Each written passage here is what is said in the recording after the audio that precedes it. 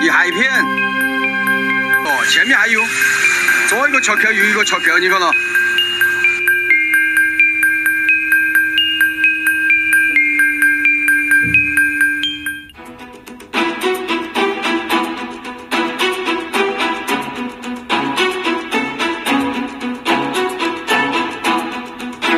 您现在看到的这段视频是4月16日江西抚州网友发布的抚州临川区上顿渡镇的一个大桥围栏发生坍塌，市民纷纷走出家门目睹了这片狼藉的场景，有的栏杆断成了几截，有的则整个被风吹倒在地，原本井然有序的桥面瞬间变得杂乱无章，老百姓记录下了这令人震惊的一幕，事件迅速引发了全网的热议，有人感叹大自然的威力难以阻挡。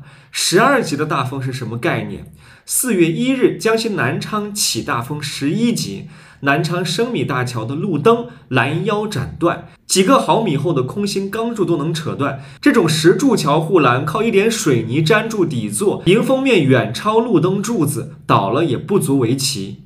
也有人开始质疑这座大桥的工程质量，2个亿呀！造桥的时候如果能用到一半，都不会叫风刮倒。他们调侃说，总包和监里面分5000万，甲方搞5000万设备，农民工工资5000万，剩下的钱再造桥，这不就是妥妥的豆腐渣工程吗？最后风背了锅担了责，但是纳税人的钱就这么被不可逆转的浪费了。面对这样的质疑，官方迅速做出回应，他们表示这并非工程质量问题，而是不可抗力的因素所致。他们已经派出工作人员到现场进行了加固，确保大桥的通行安全。相关的资料介绍，该大桥总投资1.95亿元，于2021年竣工通车就没几年，也就是说，该桥建成的年代较新，并非年久失修。其围栏在大风天气当中倒塌，确实有点意外。除了风大这个原因，有没有围栏自身弱不禁风的因素？围栏自身的质量是否过硬？安装上是否牢固？虽然已经重新加固，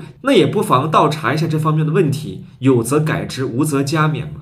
然而事到如今，我们并不知道这个事件究竟是自然灾害还是人为所致，我们所能做的只能等待权威部门的通报结果。那么究竟什么原因？是自然天气恶劣造成的，还是这个桥有些豆腐渣工程呢？你们怎么看呢？一起来讨论。我是泡泡，拜拜。